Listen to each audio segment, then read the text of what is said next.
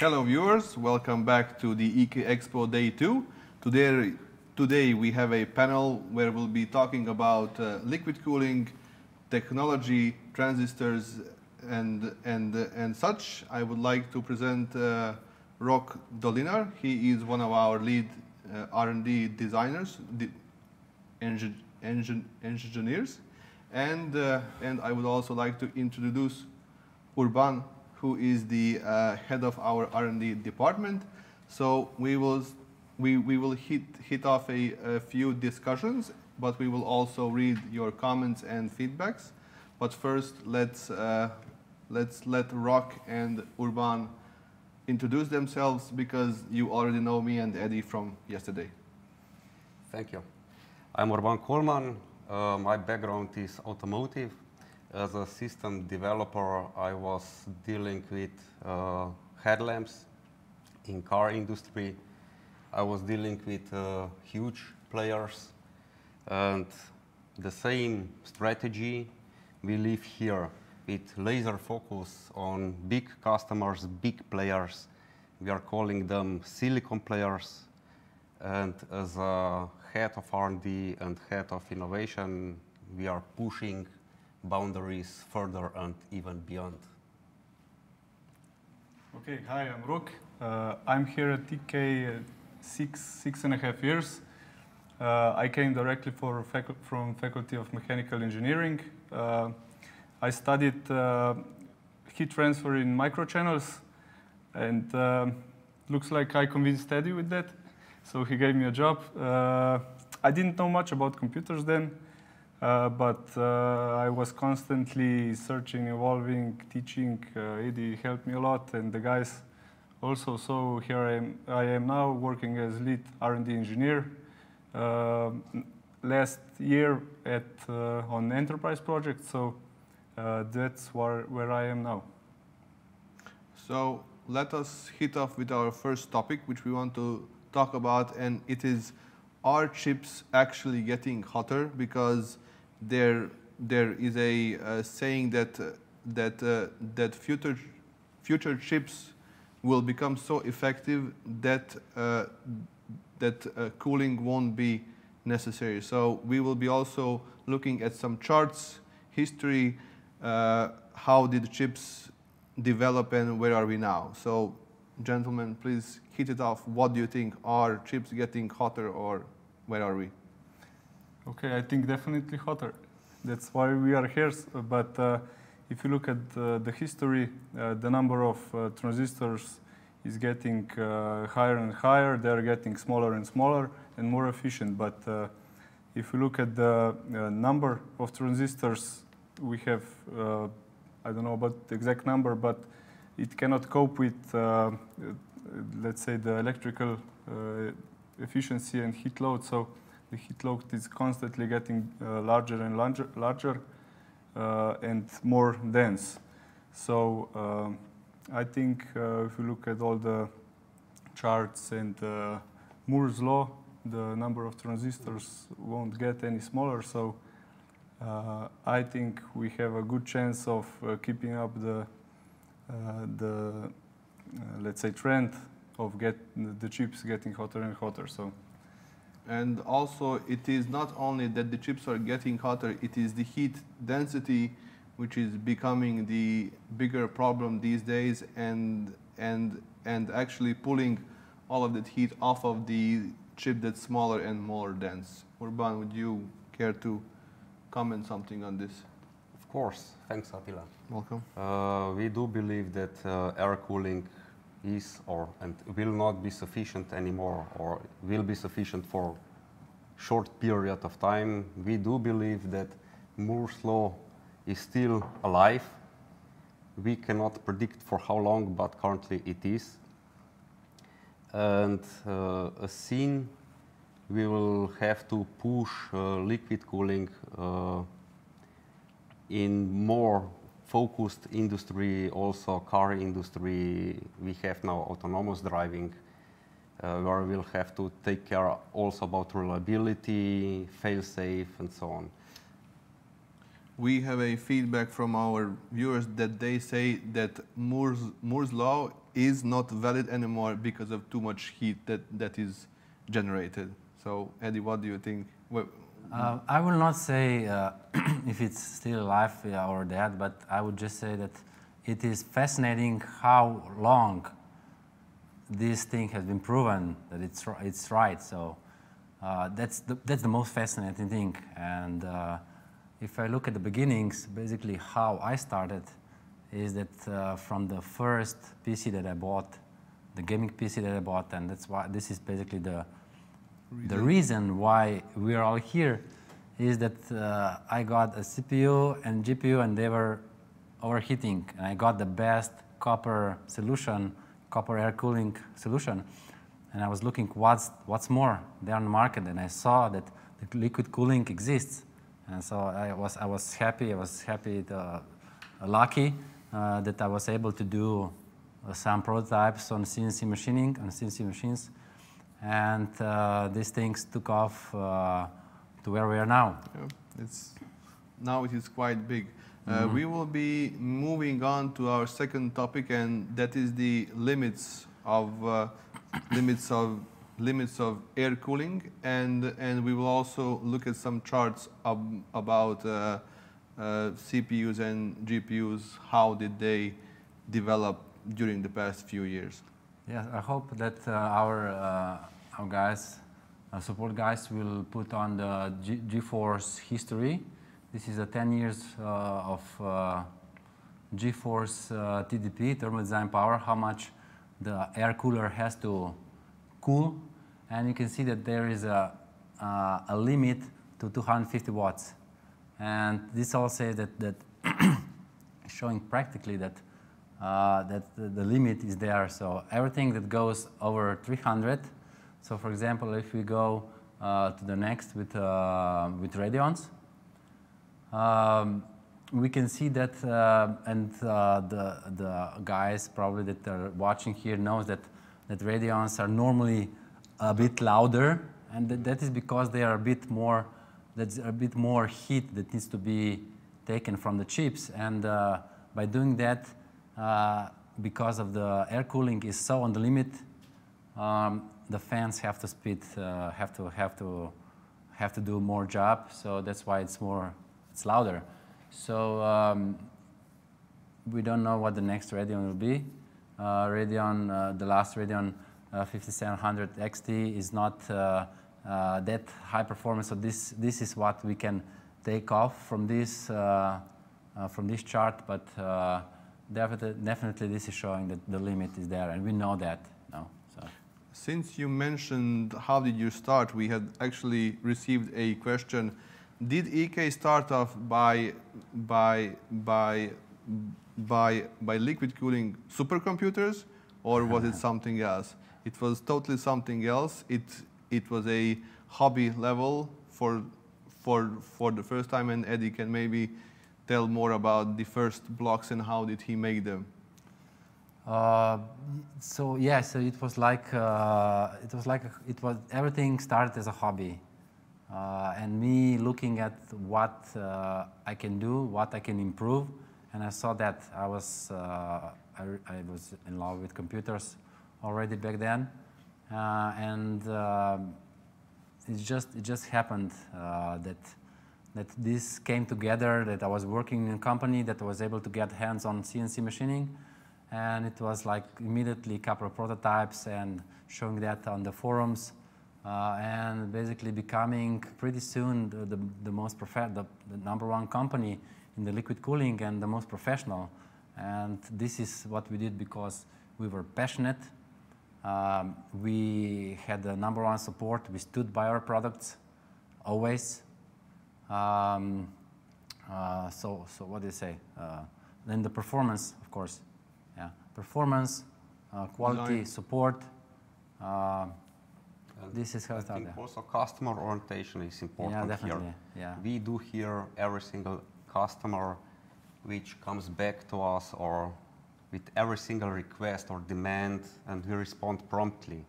Yep. And by this, we are known as a world player, number one, I think. Yeah, so this is why we are the go-to company for liquid cooling of anything. we can go back to our charts now and look at the Intel i7 series CPU's history of the TDP, which has been debated quite a few times. Is it real? Some of the famous YouTubers also did a topic on this. I think Steve Gamers Nexus did a coverage on this. So what do we say about the this TDP chart? What do you think? So this is Intel i7 700 series. So basically the same level of the i7 throughout the generations. And we can see that the TDP has been increasing. Sometimes a couple of years slower, but now it's being increased significantly. But if we go to the next slide, when we know that the TDP of the Intel CPUs is not same as other vendors are explaining that, or showing that, like AMD or NVIDIA. The next slide, you can see when you enable turbo power usage on all cores, you can see that how the TDP has been increasing. So a couple of years ago, 2017, it was 100 watts, but now it's 250. Yep. So this is something that it's crying for, screaming for liquid cooling, so that the user can use maximum performance at all times and always on all cores turbo boost, and this is only achieved by liquid cooling. So some are also adding more chips to the die. Yeah. AMD did this. This was a Brilliant idea. Yeah, and their first chip was, I think, 180 watts, and now the latest is 250 or something like that. So obviously, answer to our first question, are chips getting hotter? Yes. Yes, they are. So I would also add that if they will not be able to make it denser, they will just add more chips, like AMD is doing with their brilliant idea. So it's like, or make the cores bigger and everything. So this will go on. Yeah, for some time, definitely. Yeah, correct. Yeah.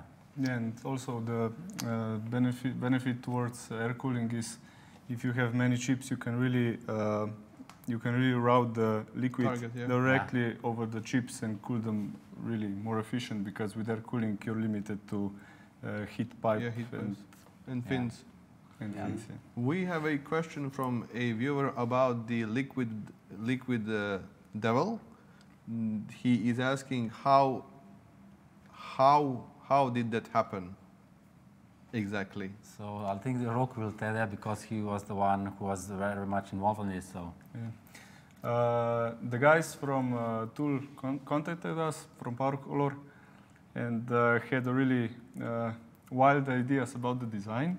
They weren't so much into the thermal side of the water block, but in later phases. That's our part, yeah. Because that's our part. Yeah. They trusted us. It was more or less a pilot project for them, if we can do it. So the timelines were really tight, but we managed to get everything together. They were really super cooperative, and also we had a bit of a luck, because we got GPU in last phases of water block design. So we did it in first try. First try. So first try, yeah. We made a water block that fitted perfectly in first try. Yes, and I think that made the project successful, because time to market is really important thing for us. And also we pulled out almost everything that they wished for. So if you look at design, so we were both really happy. Yeah. So you remember that we PowerColor was the first company that we made together. Yes. Yeah, so it was I Radeon don't know what was the year. 4700 something, 477, yeah, something like this. Yeah. So basically, it was just idea that was born in their one of their departments, and it just got pulled, and we're really happy to work with PowerColor.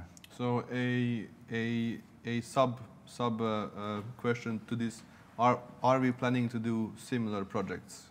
Well, of course we are. We have made the Seahawk, and who knows what will happen with the Seahawk? Wink, wink. Yeah. So yes, expect similar products from us. We are working with more and more big companies at this moment. Maybe Urban can say a few words. We have more and more similar projects with really tight timeline. Time schedule is awfully tight, and for now we are successful. And although we have plenty of projects, we are also pushing boundaries with performance over known limits, and we are now evolving frontiers. We have to show as a professionals what is possible. Yeah. ASUS also had a teaser a few weeks back. If you would search their Instagram page, you will maybe find something interesting there, and that is all that we will disclose right now. You can find their teaser. That's it, and we will be moving on to the next point of our panel discussion, and those are servers and the problems of the heat density. So because Rock is an engineer here. So we all know the surface area in server farms costs money. So if we make it denser, we save money and get more power out of them. But the problem is air cooling or existing solutions are not compact. So we are really step by step we are entering server world. So basically the wish is to put as much hardware inside one new rack. So maybe if you look at this, this is one step towards it. And there are many other tasks as making custom manifolds, searching for QDCs. Server world is very demanding, so the steps are really well taught. And we are in contact with some really, let's say, high players in this branch. So they are demanding a lot, but we are somehow following for now. And no RGB. And no RGB, which is easier, right? Which is maybe easier. A question here for viewers: what can we do with that excessive heat which is transferred out of the server racks? And from R&D and innovation department, we can give you information that we are working on that topic, solving with small and reliable steps. We have few different solutions which are tailored to customer demands. Yeah, the problem in server world is that it has to be tested, it has to be fail-safe and everything. So we're adopting different technologies for making water blocks and all the other equipment. So ideally, we deliver hermetically closed system, all welded together. So basically, there's no chance of leaking inside the rack. The idea is to have like that fluid distribution unit outside, which can be maintained and everything. And also, we are really working hard on giving different possibilities how to use that excessive heat. But it's a bit hard because of the, let's say, governments and all the limitations. But for now, we have about 2 projects on which we are really looking forward to, and I think gates are opening slowly. Yes, we were working already with a couple of projects. So one of the projects was using the GPU, the server GPU farm, and using the excessive heat to heat the water. And there's many more options. I mean, what's also good in water, apart from air conditioning, is that you don't need hot aisles, you don't need sub aisles, cold aisles. You can just take the heat that is where it is where it's made. Yeah, you just take it out and you take it wherever you want. You can take it on the roof and you can dispose of it with any technology, but you don't need that big rooms. Server rooms, you don't need that big space. For example, think about Singapore. Singapore, the square meter is enormous, and it's getting up and up. And Singapore is one of the good examples with their green initiative, of the green server initiative. So that's really one of the best examples what we see. And we are also looking in that direction that we can cover two challenges at the same time. One is cooling farms or servers, and on the other hand, providing fresh water. So we have one silent project where we are studying desalination topics, how it can be done, how we can achieve that. Of course, price performance has to match, and we have to convince every single customer where is benefit for all, for every single one of us. Before we move on to the next topic, we had a question about the VTX pump. So the question is, will EK be releasing the standalone pump, and when? Oh, that's a good question. Basically depends. If we get loads of emails and requests that they want it, we can do that. For now, we don't see that need because the pumps that we are selling are reliable, and it's not. We don't see that need so far. But we will not say no, but never. But so for now, no. So people, if you like the VTX combos, email us, and then we will make sure that we will release this standalone pump as well. The next topic that we want to talk about is the use of cooling in modern cars, because self-driving cars is a very hot topic these days. A lot of hardware is inside the car. It is huge amounts of data being processed every second, and mostly it is done by graphic cards, because graphic cards have a huge bandwidth that they can process data, and of course they need cooling. So let me just add one thing. When we're talking about cars, it's more like thermal balancing. Exactly. It's not, imagine -20 Celsius, and it's something that basically you have to heat up the system to run optimally. So we understand that, and we call this thermal balancing, and this is one of the, I also said yesterday, one of the most demanding projects, how to do solutions for autonomous vehicles. Now we tackle that problem with our own laboratory, let's say we have simulation software. Yeah. So we can really balance the whole system, let's say balance the flow, the heat discharge and everything. We can really make the optimum solution for a certain, let's say, computer or GPU which we are cooling. We all know that computers in autonomous cars will have to be compact as possible. That means a lot of heat load on small surface. So again, air cooling here is not even an option because of the, let's say, noise and everything.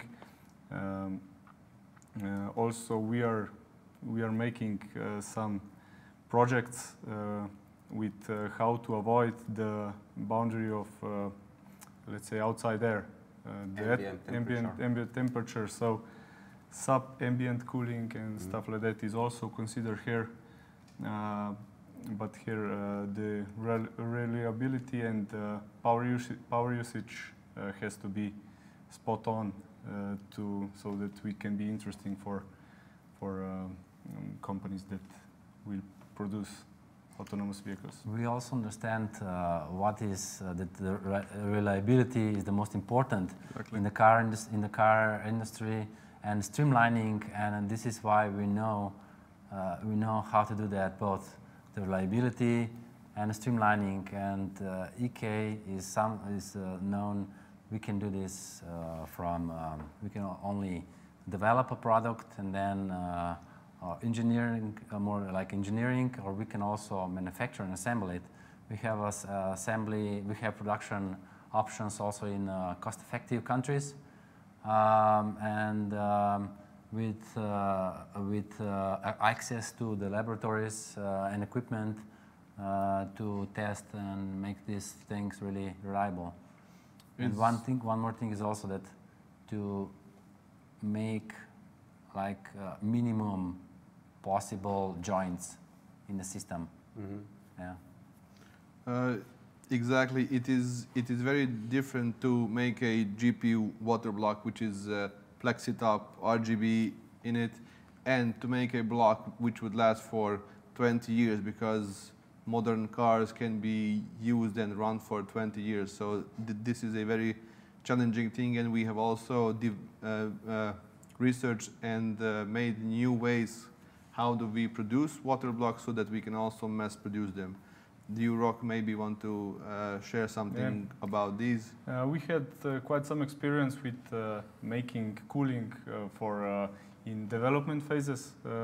So it's a totally different thing if you want to take that and make cooling for mass production. So those are totally different things, and the different technologies, different and prices, if we want to say that, and of course reliability. When they install something in mass production, it must be really fail-safe, no exposed gaskets or something like that, just seal everything, weld everything, and it requires tooling and stuff like that. So it's a totally different approach if you look at R&D process. Totally different animal, yes.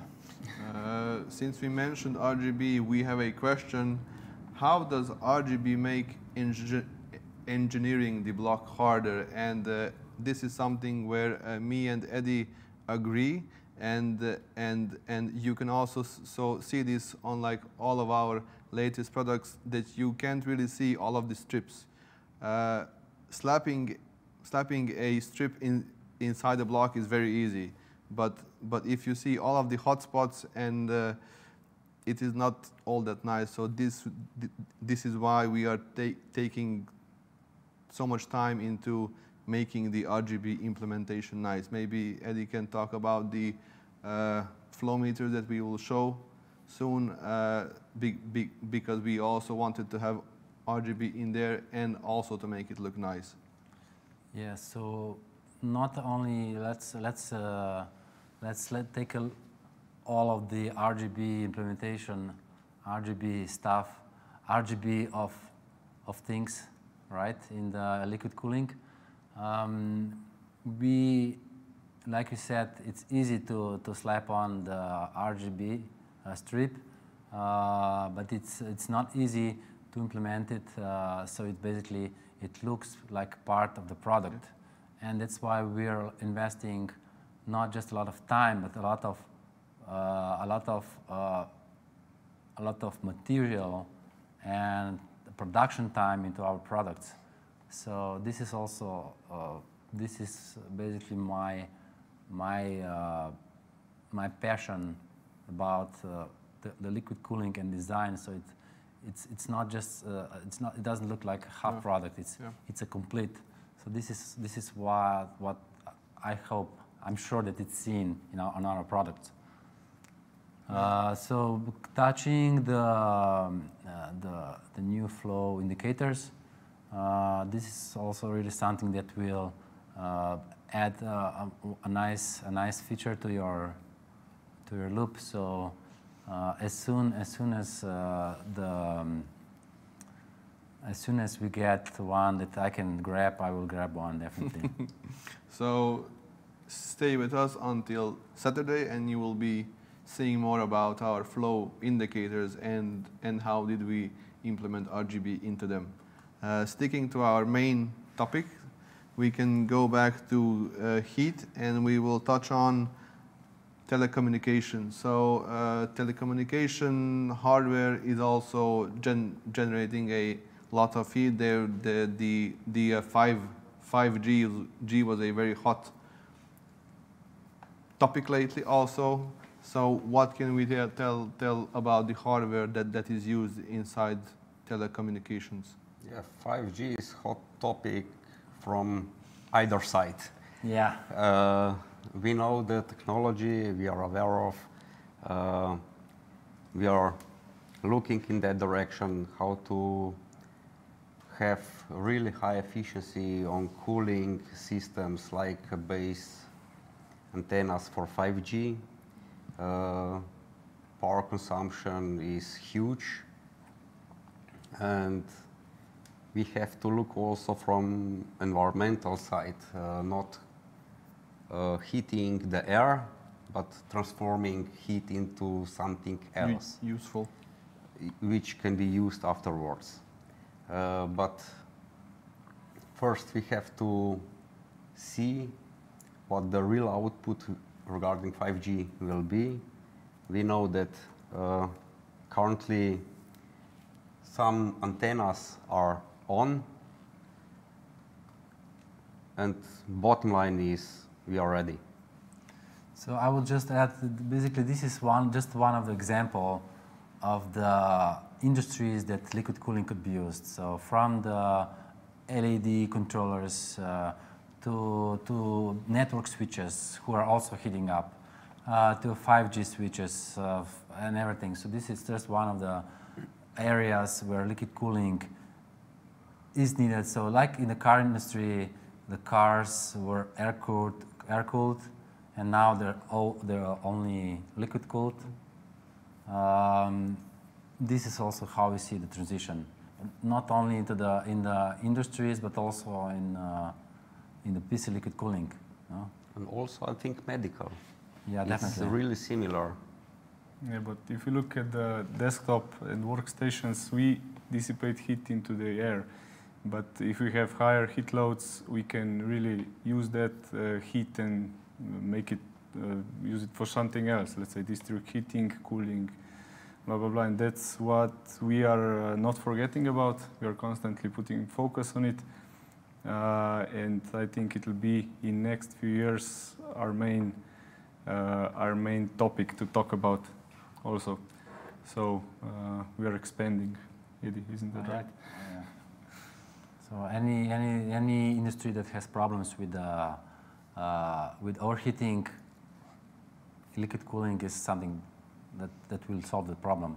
And EK is the go-to. Yeah. We have also can mention graphene maybe.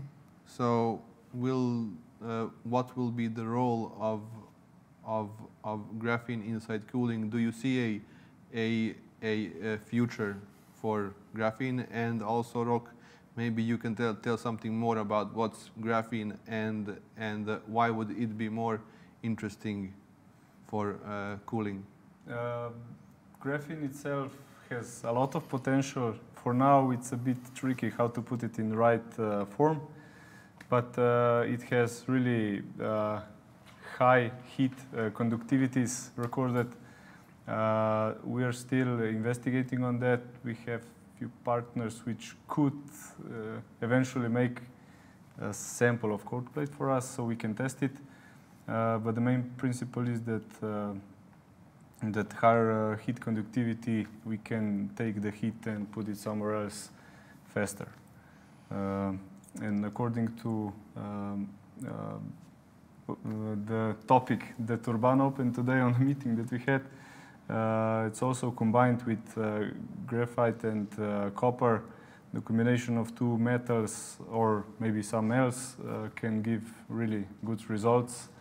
We are, let's say, an innovation team is working really hard to get materials, to get testing data, and so that we can have a good insight where to go, not just in 1 year, but in 10 years also.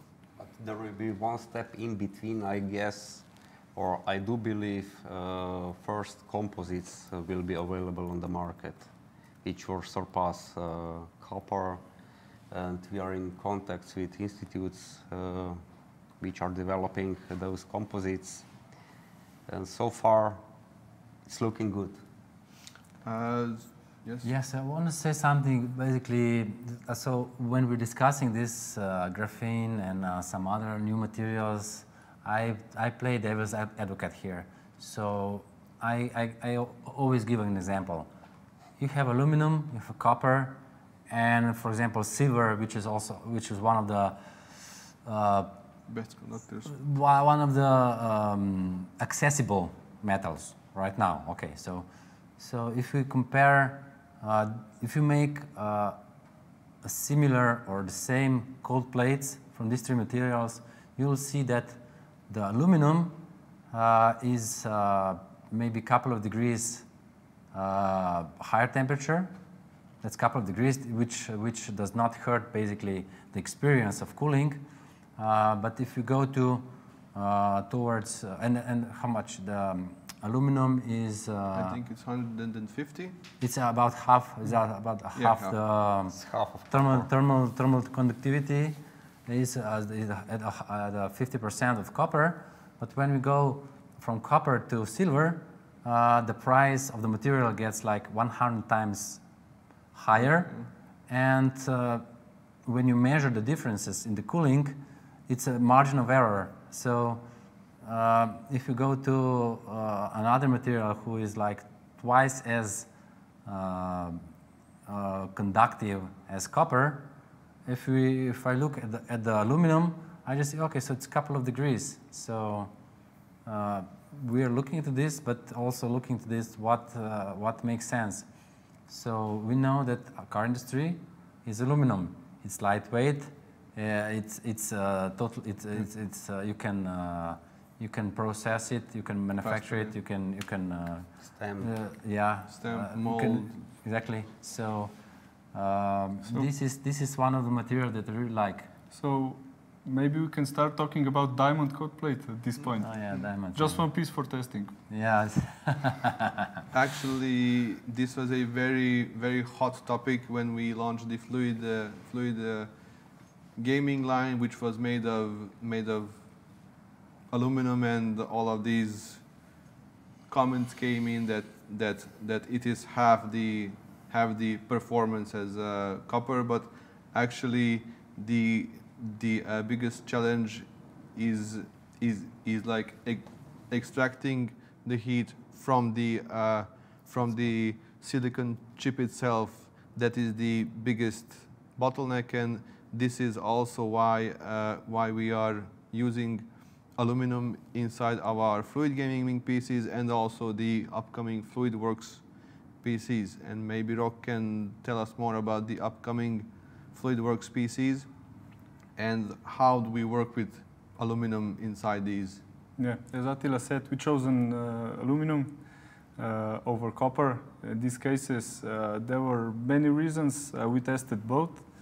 Found it was a bit worse performer, but not so much that it would affect, let's say, lifespan of hardware, so that it would affect, let's say, performance so much that it would start thermal throttling. With aluminum, we achieved great results. It is easier to, let's say, parts are easier to produce. Also, the price is better with aluminum. So we found the whole package more reliable. And the weight? The weight also, the end product is quite heavy. Okay, let's leave it. But it is heavy, but still, it's much lighter. Yeah, you can save a couple of kilos. Yeah, there's less stress on hardware, because if we put GPU and water block together and stack them, let's say, like we are doing with 7 GPUs, it makes a difference. We also implemented like GPU supports and everything to be 100% safe. So about FluidWorks we'll be talking tomorrow. So I can tell you more about that then. Stick around again. Yeah. We have a question about aluminum. Would a bigger fin array from like aluminum make up the difference between copper and aluminum? So if we would put more fins in it, would it equal out with performance? I think with higher pumping power, more flow through the fins, we can achieve same temperatures, but the pressure drop will increase. So if you put in serial more water blocks, the temperatures, the flow will drop so much that probably the temperatures will be higher again. So we can do it, but the main thing we are looking for here is balance. So we have, let's say, we take existing pump, read characteristics, and try to balance whole system. I would add one thing, which is also a common sense that we use when we are designing our products. For example, CPU and GPU water blocks, we could make them better, we can make them to cool better, but that would basically ruin the balance. Ruin the balance of flow and the pump. How pump is the load on the pumps. You know, the pumps would be overloaded, and the pumps could fail. So what we're using is a common sense. What makes sense to what level? So we can. So it's high flow and maximum performance at that flow and that condition. So I would add on that if we can make aluminum, I would say that if we could make it with bigger size, better performance. Of course, to a certain level, but if you look at the normal sizes, normal operational sizes, not too huge, we would do it with copper already if this would increase performance. So I would say the answer is no, but it's not black and white, you know. So it's somewhere in between, but no. Yes, because it is very complicated because it all depends on the size of the chip. So if you have a small chip and if you add more fins to the side, you might actually lose thermal performance by this. So it is very delicate, and it has to be tested and checked what works the best. That's why we have all our system designed for optimal working point. Exactly. And this is simulated, tested. We have 2 labs. We test usually products in both labs, so independency. And with that, we have a confirmation that we are in direct spot of the optimal performance. We have been talking a lot about aluminum, and people are asking, will we support the aluminum product line? Eddie, will you take this, or should I take this one? I think you already mentioned it yesterday. Yes, I did. So we promised the next 2 generation of the new hardware. We will support it with the water blocks. And we will also support the expandability of your existing systems. But for those who would like to switch to copper at some level, we will have something also prepared for you. So it's an easier switch for you. But that you can stay with us, and you'll see that you're not left behind. So Yeah. Basically, aluminum won't be leaving our shop. It will be just shifting to the other product lines. Rock can maybe tell more about this. So we will be expanding our shop with the professional line products, and we will be offering aluminum parts there. Yeah, well, we are making like whole professional portfolio and slowly releasing it.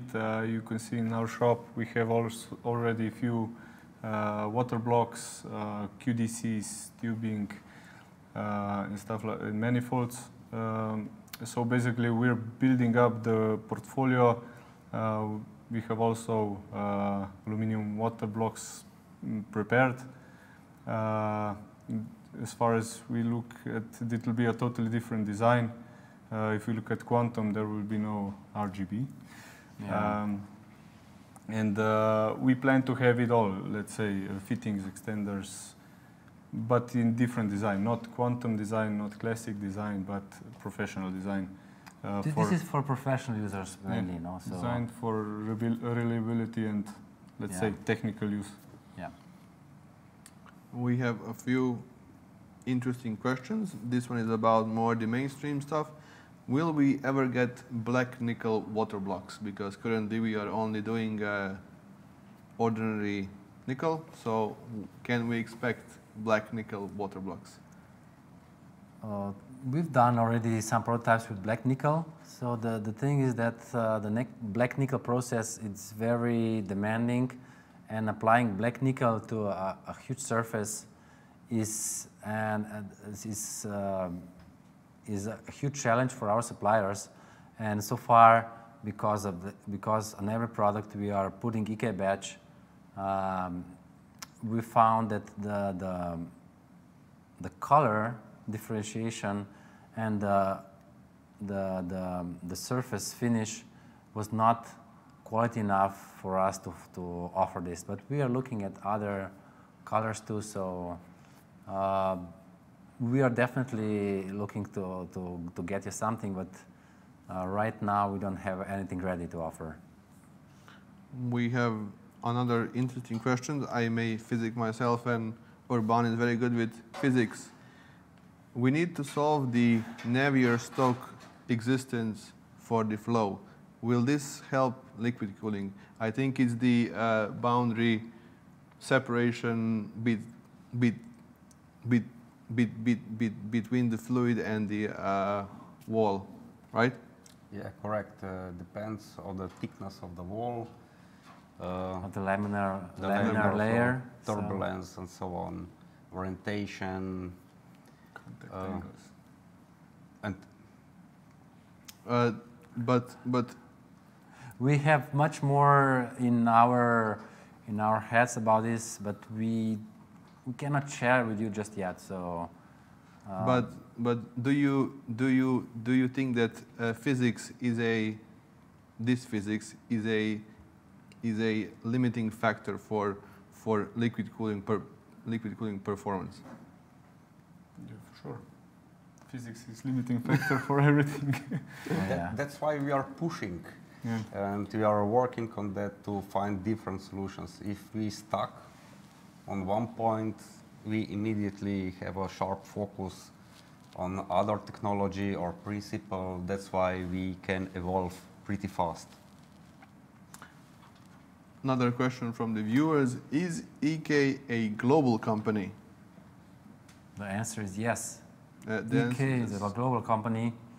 We have headquarters in Slovenia, of course, here where we are now. We have a company in San Antonio, Texas, and from where we are making these beautiful fluid gaming PCs. What I can say is that I'm really happy. It's a great success for us, and we also have a Chinese company, which is helping us to get to China, to get products to China, from China to China, cost effective, so we don't ship twice before getting products back to China. Did I miss something? Basically, I think that you wanted to say that we are a very agile global company. Yes. You can find our products in 130 countries around the globe, something like that. So we are quite present around the globe. We have a question about job opportunities. What can we say about job opportunities? We have said that we are a international company. We said that we are a global company. If someone is interested in working for EK, would it be possible, and how should they get in touch with us? Of course, there is a link on our EK page. Ping us, we'll respond, then we'll see. Yeah. We just received a very interesting question. So CNC machined cold plates or skived? Why we are using CNC machined fins on all of our blocks, and why aren't we switching to skived? Okay, so the theory behind tells us that skived bases should be more efficient because of higher heat transfer surface.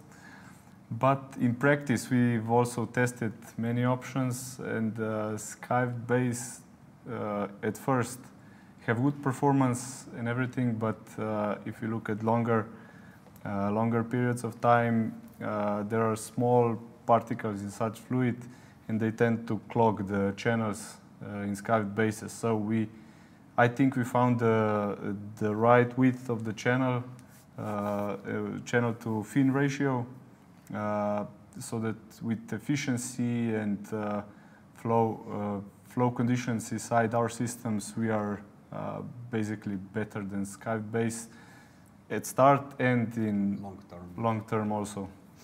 From my point of view, it's also what does a customer say when he gets in his hands our product. I'm not saying that skiving is bad, but when a customer gets our product in hands and they see the effort we've put into this, and with our price tag, it makes sense. But if you put the price tag, the same price tag on a skived product, it just doesn't sound right to me.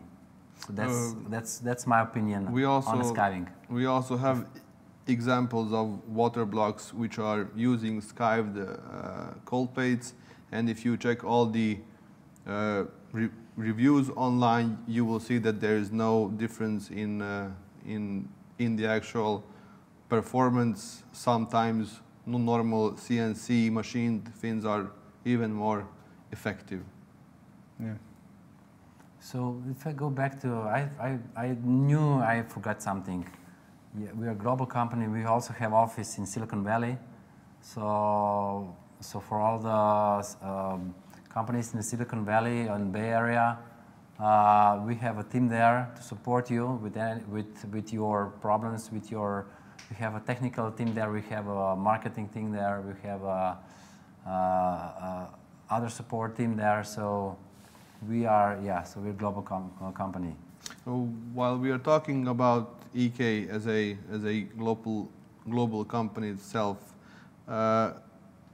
why would we recommend someone choosing EK? What do you think that makes us special? How many years of experience do we have? We have more than 15 years of active experience. Started with Eddie.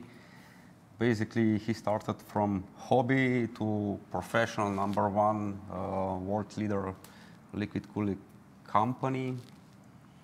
For us, quality and reliability are on the first place. So of course, I started 15 years ago, but 15 years ago is not everything that we have. We have team members here, from young members to skilled members that came from the car industries. We have much more than 15 years of the experience. So I would say that We are the go-to companies for many companies already that you can see our products on the market. And also we're also working with the car industry. We've talked a lot about it, but by the end of this year, something will very likely be already on the streets. Something many cars already driving on the streets with our solutions. So we are the one-stop shop for anyone who needs cooling. So this is why we are the go-to company. So, yeah. I think that we'll be wrapping up soon, but we have a very interesting question for the end. What will be the next innovation in liquid cooling? So I will just hit off with a few things that we saw several years ago. It was a pumpless EK-AIO, which would use natural heat circulation, and it was brilliant and good. It was a pumpless solution, but we never seen the finished mass-produced product. Also, we had seen last year tech plates inside cooling, so that it would cool the liquid, and like air cooler would cool the other side. So we are seeing these innovations which are circling around a few times, but we never see a final mainstream product. So what do you think, what will be the next mainstream? If we'll disclose all the innovations we have currently in our portfolio and which are alive, then they won't be innovation anymore. So stay tuned. We'll let you know when it will be ready, but believe us, it will be ready. Yeah, and also with some let's say goals, some new technologies failed doesn't mean that they cannot be refined. So we are also looking in that direction. I think that we can slowly wrap it up here. Thank you for joining us, and thank you for all of the questions.